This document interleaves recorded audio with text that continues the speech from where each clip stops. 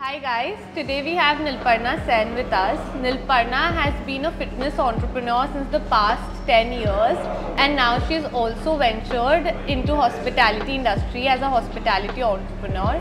Hi Nilparna, we are so glad to have you on our platform today. Thank you. And we are really looking forward to know your journey as a women entrepreneur. So to start with Nilparna, we would like to know how your story has been, what motivated you to become an entrepreneur, a fitness entrepreneur in the first place, and how has been the journey up till now? Okay, so thank you so much for inviting me to this. It's an honor.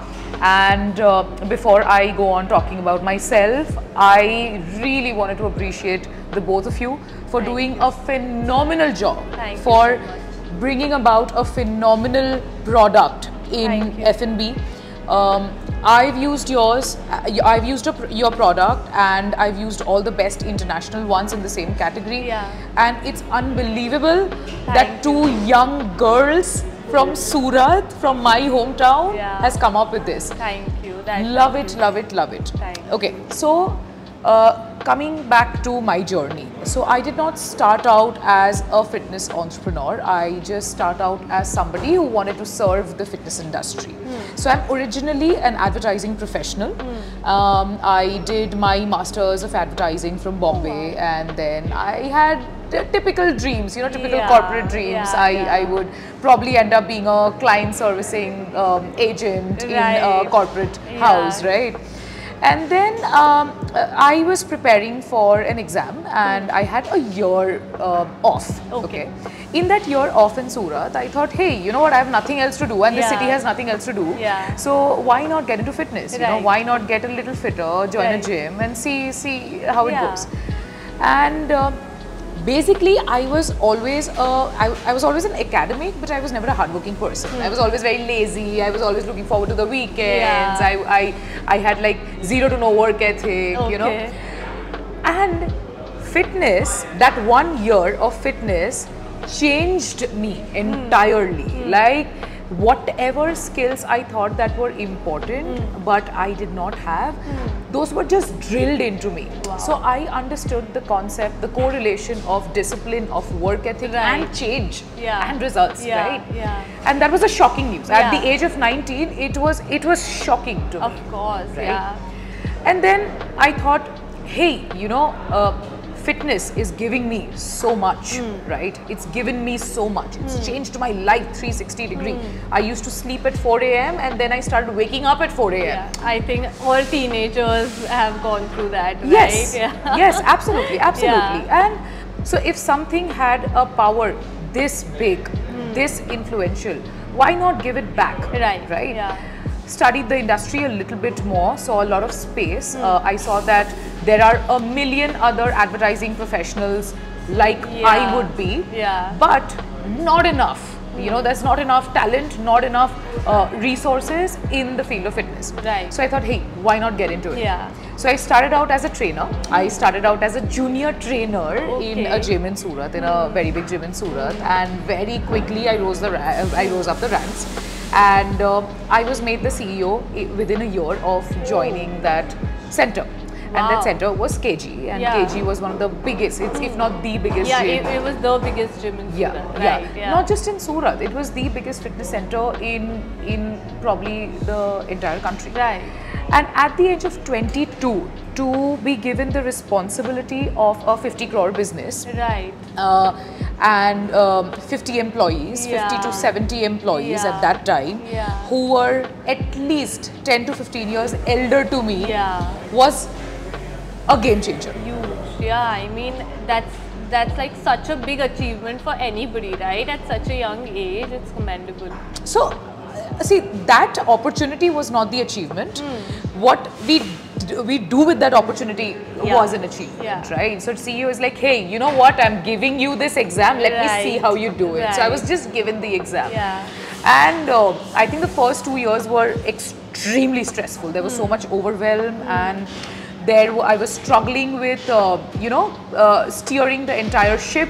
So steering the ship as an entrepreneur is like, you have to take care of everything. You're not just the captain, you're also the waiter, you're also the housekeeper, you're also the attendant, you're also, I don't know, the chef in the ship. Yes. So if you did one, four others just were tumbling down. And that's how I felt. That's how entrepreneurship felt like. That's how business leading felt like. Still feels like that. Yeah, still feels like that. I get it. So I didn't know. I had a very linear mind. So I didn't know how to look at it holistically. Learned, got better at it. And throughout the entire process of building a great fitness company, I had one and only one thing in my mind at the core, which was I wanted to change the industry for good. Right. So I wanted to change the kind of coaching that was provided to you. I wanted to improve everybody's health in the truest sense. So 10 years back or 15 years back, you go to a gym and you go to a fitness center, and the trainer would tell you, hey, you know what, ye supplement le lo, wo supplement le lo, right? आप खाली chicken या फिर खाली पनीर और खाली घास फूस खाओ, नहीं तो आपका result नहीं आएगा. So basically they used to harm you more than they did good. Right. And I wanted to change that. So I saw those loopholes. So I started building trainers. Educating them with the right tools and the resources and the right knowledge, which got passed down very quickly. And so the journey is still continuing. How about like in your entrepreneurial journey, like you rightly described, it's like a ship and you're doing everything. You're the captain, you're the chef, you're the housekeeper. And being a woman, we go through a lot of stereotypes, and especially in the fitness industry, there must be some really hard stereotypes. So what are some of the stereotypes that you have faced in your journey as an entrepreneur, and how have you overcome them? So there's a very famous fable, right? So you go to a man goes to Africa, like a trader goes to Africa, and nobody wears shoes, and then he comes back and he's like, dude, nobody wears shoes in Africa. And another trader goes to Africa and he's like, dude, nobody wears shoes, we can sell so much, right? So a situation is basically how you look at it. Correct? Absolutely. So as a woman, I never looked at it as a disadvantage. In fact, it's always been an advantage. And in fact, I think this is the best time, the ripest time for a woman to grow. Why? Because a lot of the stereotypes that a woman is not capable has already been gone. Okay. So if a woman is even slightly smarter, slightly capable, she gets appreciated a lot more than a man with the same talent would be, because hey, she's a woman and she's doing it. So that is number one. Second, I'm in the service sector industry, right? So being a woman, I have soft skills that probably most men, it's not inherent to most men. Right? So dealing with people becomes easier, dealing with people becomes softer, and leading the company also becomes softer and more maternal. And you see a lot more changes when you're maternal and care about your employees than being the male, like dominating male bossy boss, right? So I always looked at it as an advantage, right? And otherwise, other than this, I don't think that it is a disadvantage anymore. So no, in my personal journey, never. That's amazing. I mean, looking at the situation always in your advantage is also one perspective change that all of us need, be it males or females. So what are some lessons and tips you would like to give to fellow women entrepreneurs who are just starting out? There are so many. Oh my God, there are so many. So the biggest reason why I see a lot of women pull back from their career or their truest potential is not because they are suppressed. Okay, they are not let to do that.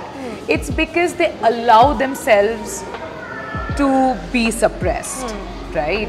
So most of the women, they have excuses कि family नहीं करने दे रही है, husband नहीं करने दे रहा, I cannot work these many hours, I'm a woman, I get tired, I have menses, I have, so all this suppression that you see, and then they can complain about कि यार नहीं हुआ, allow नहीं किया.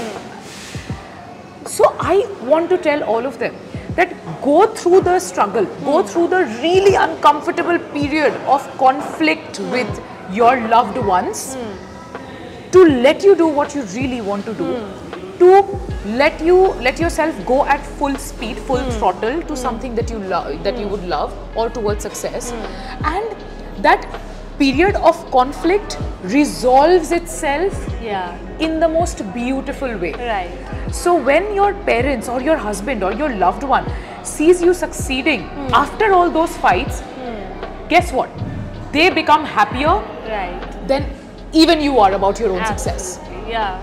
So my suggestion to all women is that, dude, no, do what is right for you, right? Yeah. And if there is conflict in your family, face that conflict, face that conflict, let it pass.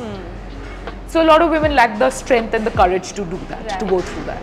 I think since childhood we are ingrained in such a way that you have to be the good girl, you don't have to, you can't argue with your parents, you shouldn't argue with your partner, and we are born and brought up in such a way that avoiding conflict becomes our natural instinct. Yes. And I think it's really important for women to realize that and face that conflict head on. Yes. So in your journey, Nilparna, have you had such conflicts with your loved ones, or have you had to go through such a phase in your life before becoming the person you are today?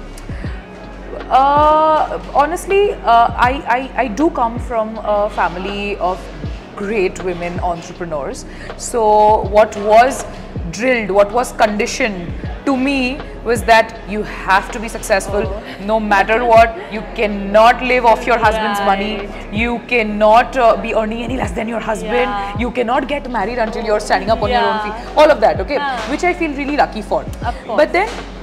But then after all, not as a woman, but as a daughter, okay? As a daughter, I faced a lot of, hey, you know what, don't stress yourself out too much, right? So currently, okay, speaking of the last 2 weeks, I've been having 18-hour work days, 18-hour, like I sleep at 4, I wake up at 6, just 2 hours every day. And as a parent, they are really concerned, right? And they would want to pull you back and take care of you and give you a hot bowl of soup and put blankets on. And you need to realize that, I needed to realize that this is what they think is the best for me. But I know what is the best for me. I need all that suffering. I need all the late nights, right? And so not really major ones, but minor ones that got sorted along the way. Of course, I mean, the parents always want to protect us, right? Be it in their authoritative way that no, you can't go here, you can't do that, or be it in that pampering and no, don't stress, sleep, take medicine. But I think we need to power through that. Oh yes. And you know what? It's very easy to listen to them, to give in to that. But it's always tempting. It's so tempting because dude, it's what? It's like your third year of 16-hour work days, no breaks, no vacations, and you're tired. You're on the edge of burning out, and then somebody gives you, hey, it's okay to rest. It's very difficult to say to yourself that no, dude, no, we are not doing that. We are not doing that. That's true. I think. So that's the only minor conflict. But again, even fighting these minor conflicts also matter a lot when it comes to long-term successes. Of course. I mean, they also need to see that, okay, no, my daughter can do it, she is capable. I don't need to worry about it. She can take care of herself. So I think that's very important. And since we are talking on Women's Day and about menstrual hygiene, so what do you think are the menstrual taboos still existing in India, or the stereotypes, and how do we drive that conversations? Any incidents that come to your mind when you talk about menstrual taboos and stereotypes, in your industry, and how did you overcome them? Okay. So in 2015, 2014-15, when I just joined the fitness industry. So 9-10 years back, it was still pretty much a taboo. Right. You could not say to your trainer, who was usually a male, that sir, मैं आज नहीं कर सकती because मैं periods में हूँ. That unheard of. Yeah. What, right? And I faced that. I faced that in the fitness center that I was currently heading. So what used to happen was, women were suffering through their periods. They could not talk to the trainers about it. They would come to me, and then I had to lead the trainer to train her a certain way, and the entire process was just getting longer and longer and longer and longer. Yeah. What I really needed, and I could take care of 100 women at a time, and this, fitness in your periods is a very vast topic. Right. It's a very vast topic. There are so many ways to combat it. There are so many ways to not feel as bad as you do during your periods, which can be solved with fitness. Right.